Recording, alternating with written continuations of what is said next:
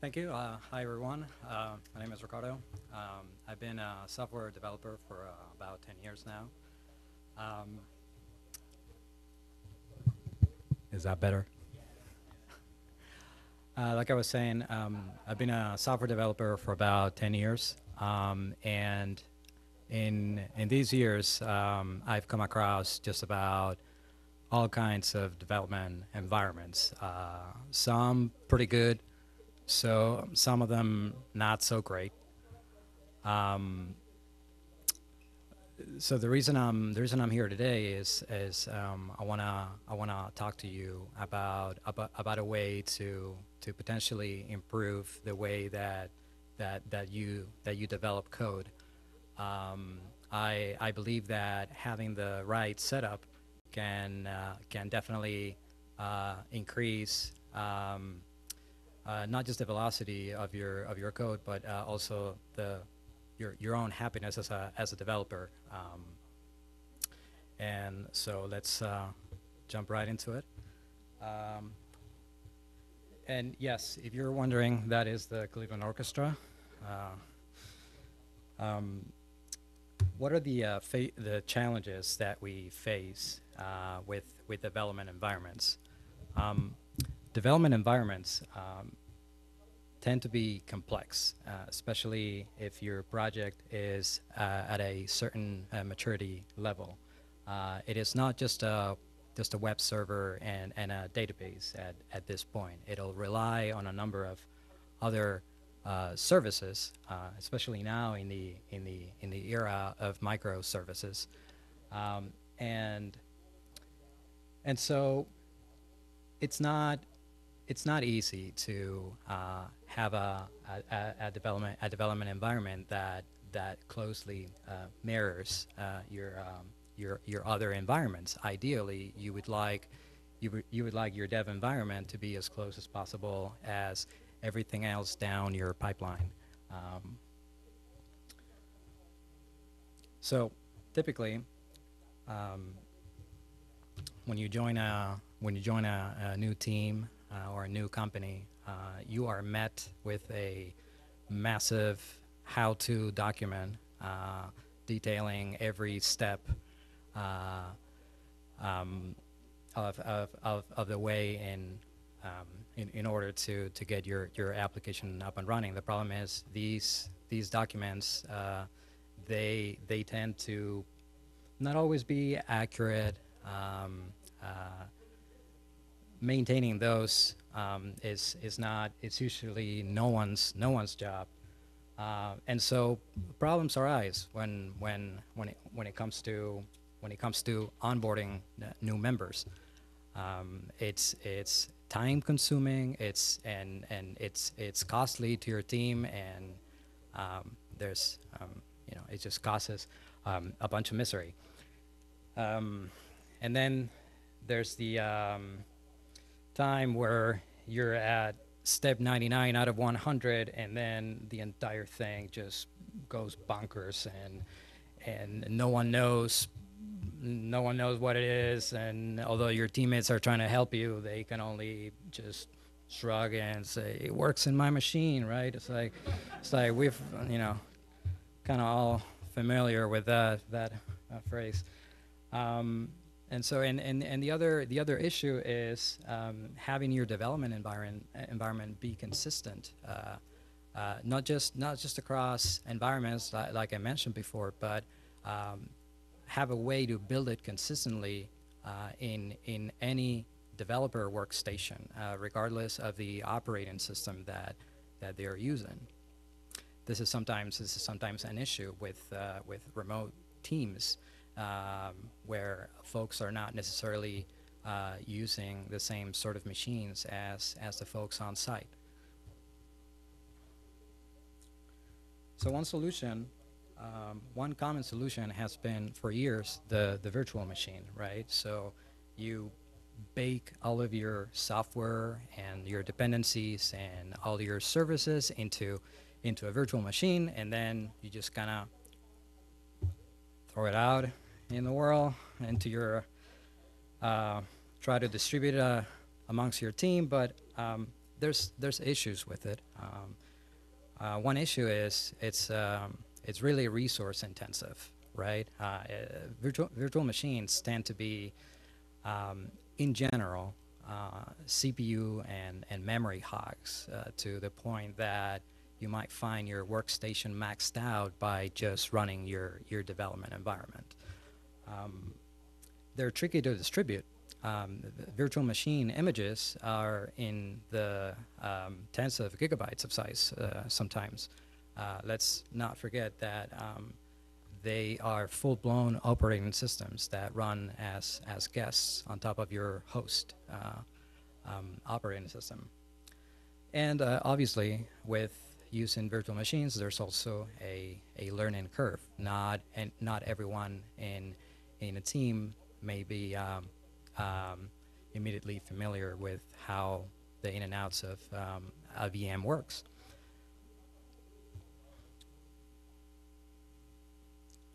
And then there's provisioning and configuring and troubleshooting and provisioning again. Yeah. So what I think a better solution is containers. Containers allow you to define an application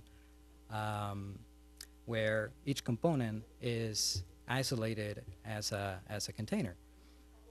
Now, this is a more lightweight solution. Again, generally speaking, images for containerization are, for the most part, really slimmed down versions of a certain flavor of Linux, so that they only come with the bare minimum of things that required for a process to run. Let's just say they're easy to distribute. Configuring containers is usually done by plain text files, so that's really easy to put in your repo and just have the entire team use it. Provisioning is fast, especially after creating the environment for the first time. There is caching happening at every step of the way with containers, so that any part of your app definition that hasn't changed, when it comes to recreating that environment, because it is cached, then there's no need to do it again. There's no need to re-download an image that you already have. There's no need to reinstall requirements that you already have, etc. Better flexibility, and this is because once you have your containers set up, it's fairly trivial to add and remove components as your changes need, as your needs change. As pardon me. But of course, just like with virtual machines, there is a learning curve. So it's not all, it's not all free, right?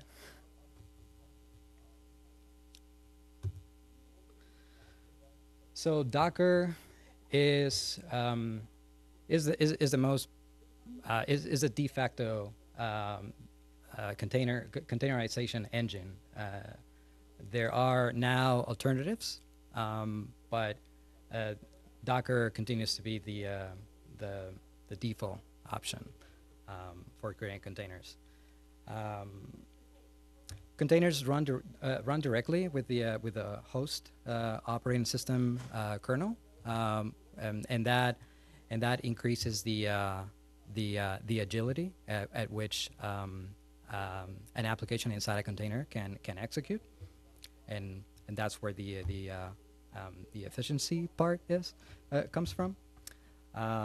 You can build images and customize them to your needs using pre-made images in container registries. The default container registry for Docker is Docker Hub, but you can set up your environment to use other registries. But I find that that is a really good collection of images to get started with and build your own environment from. Uh, Docker also gives you the ability to run multiple containers, and that makes sense for our use case, because what we want to do is convert each and one of our components into a container. But now you need a way to manage all of these containers, right? And that is where Docker Compose comes into play. Um, Docker Compose is a tool that comes with Docker. Well, in Linux, you have to kind of install it manually. I think it's still the case. But it allows you to define a multi-container application using Docker containers. So it basically allows you to define how each of your containers is going to start up and what sort of environment they're going to use, volumes, etc. Configurations files that are used in Docker Compose is the, well, first docker-compose.yml, and it'll also make use of any Docker files that you have already generated for your project. We'll talk about these more as part of the example. I prepared a sample Dockerized Django app, and this app is going to be configured to use Postgres as a database, and Redis as a, so Redis is usually used as a cache. In this case, we're going to use it as sort of a queue broker for allowing our task worker to communicate. We're going to set up a Celery worker.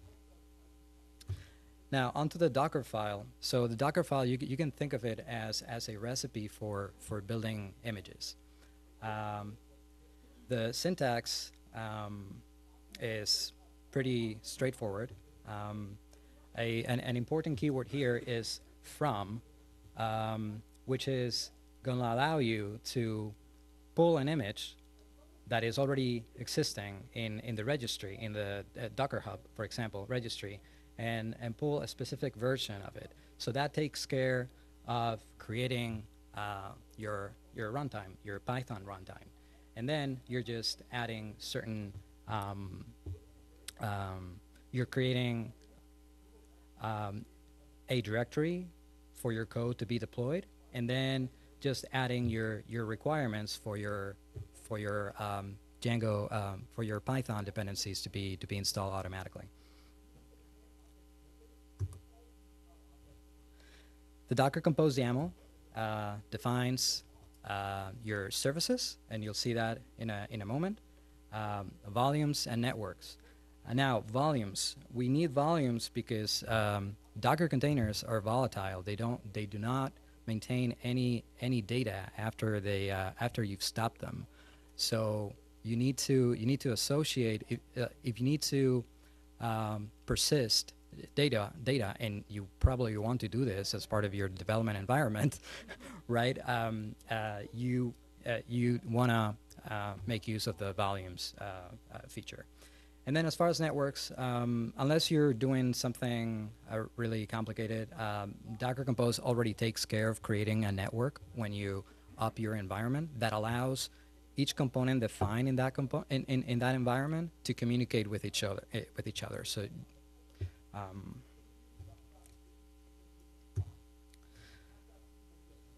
so that's what Docker Compose file looks like. Uses the YAML syntax, and it may seem like a lot for a slide, but keep in mind that this is everything. This is your development environment, basically. In our case, So as you can see, the syntax here defines a number of services. DB is our database. Redis is our cache slash broker. Web is our Django app. And then worker is our Celery task worker.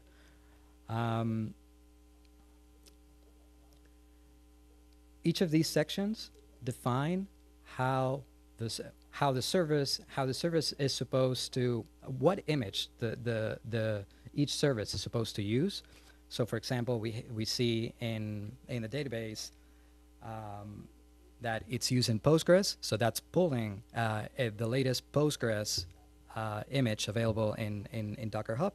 You can also specify versions using tags if you need to target a specific version. And then if you look at the Redis service, it says Redis :Alpine. What this is doing is pulling a Redis image, but a specific flavor of Linux called Alpine, which is known for being the most lightweight. They're really, really small images, sometimes just 30 megabytes or something like that, something really crazy small. So it's perfect if you don't need anything, you don't need any bells and whistles other than, you know, what it already comes with an image. And then in web, the build command has a dot in it. That indicates that it should look for a Dockerfile in the current directory and build an image from there. See how there's no image construct in there? So that's going to look for a Dockerfile and then build our Python runtime using the Dockerfile that we saw earlier. The command is your entry point, is what that container is going to execute once it starts up. Containers, well, the Docker philosophy is that each container runs one process. So in this case, when that container starts up, that's going to be the main, PID one in that container, the one process. And then the volumes portion defines how we map our current working directory, indicated by a dot, with the app directory that we created in the Dockerfile, so that your code changes will be available immediately inside the volume of your container. That's how you make your changes into the container, and then it'll refresh and you'll be able to see them. And then finally, depends on is going to ensure that whenever the web service gets started, it's also going to make sure that the DB, that the database service is also running.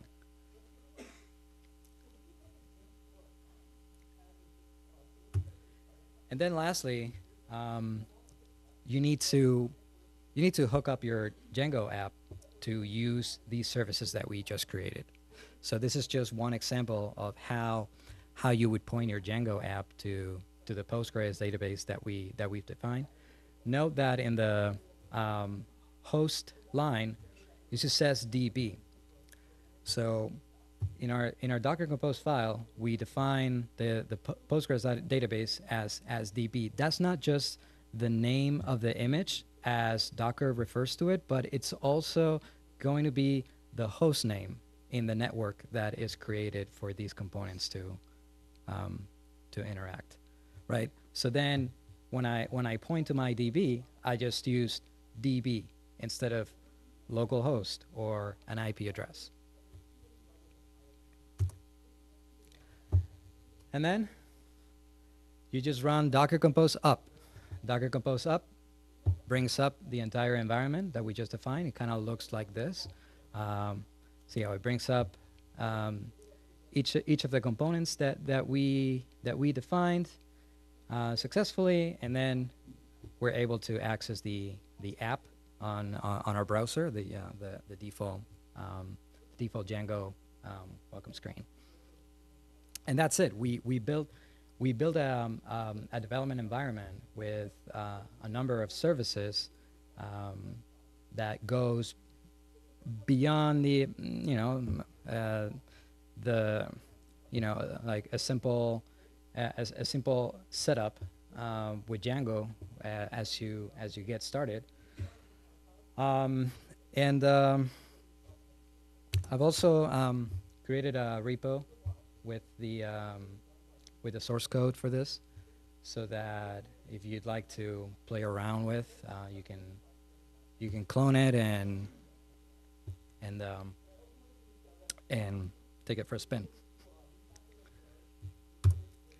Now, just a quick primer on the Docker Compose command line interface. So we've seen so far Docker Compose up, that it not only brings up the environment, it will build the environment if it's not already built. And then, so you think down is just going to bring it down. Yes, but careful, because it will also, using down will also remove any volumes that you've defined. So you will potentially lose your dev data. I mean, it's not a big deal, but you just have to recreate it. So your normal workflow won't be Docker Compose up, and then when you're done down, it'll be more like up and then stop, right? If there are no changes to pick up in your configuration, you can just use start to bring it up and stop. It just if you make any changes using those to your configuration, using start and stop or restart, which is just a shortcut, it will not pick up those configuration changes. PS just displays any containers running or services running. Logs will output all of the logs from each running container, and you can also target specific containers. So you can just say Docker Compose logs web will just output your Django output. And run and exec may sound like synonyms, but they do different things. So they're both used to run commands, to execute commands inside a running container. But the difference is that one of them will do it in creating a new instance of that container, and that's run.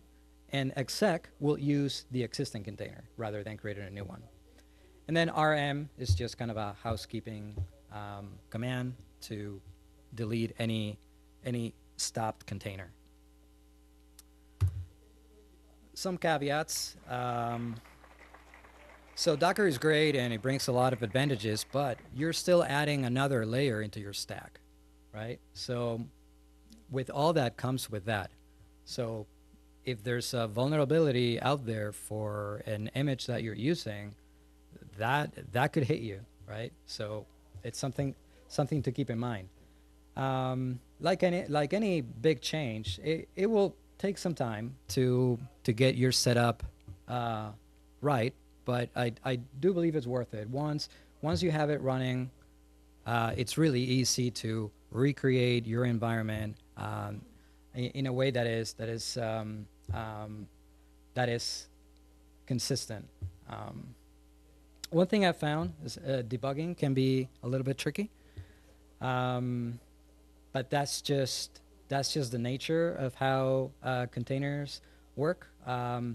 Right out of the bat, they don't expose a terminal that your debugger can attach to, so you have to run your container in a different mode. You have to use the run command and then expose your ports and sort of do a remote debugging type of setup. So a little tricky, but you can do it. And then about the performance, so when it comes to running the app, the performance is just fine. But I have noticed that running unit tests, especially if you have hundreds of unit tests, those take quite a hit. I don't know if anyone has had the same experience. I'd like to pick your brain if that hasn't been the case for you. Of course, you can fix that by running tests in parallel, but it may not be an option for everyone. Other caveats include really long commands. So once your application is containerized, so using Django commands, those were already pretty long as they were, right? Python managed by, make migrations, migrate my app or create super user. There's super long commands. Well, prepend, docker-compose, exec, and then the name of your container to that every time. So yeah, alias is definitely your friend. Make as many as you can to improve your workflow, or you're going to end up with a tendonitis just by, yeah, I'm telling you. What else? So, okay, all of this being said, you don't have to go full Docker right off the bat. This solution is flexible enough that you can decide to just sort of take your services and Dockerize those while you run your core code, your core application, still locally. Django is fairly easy to install, and these days, Python installers have gotten way better. You have pipenv that can create a runtime for you real quick, and then install, and then you just install your dependencies using the good old way, using pip or what have you. But your other components, which are typically tricky to run across different workstations or different flavors of operating systems, you can take care of that by defining those in Docker. And in conclusion, Docker Compose can speed up development. Once you get it right, it can speed up. It can it can only speed up your development. It can improve your happiness. It'll definitely make setup a lot less frustrating for you. And who knows, if you decide that you want to use containers in your other environments during deployment or even in production, this could be the start to containerize your pipeline. And that's all I got. If you have questions, please feel free to find me outside in the hallways. And thank you so much for being here.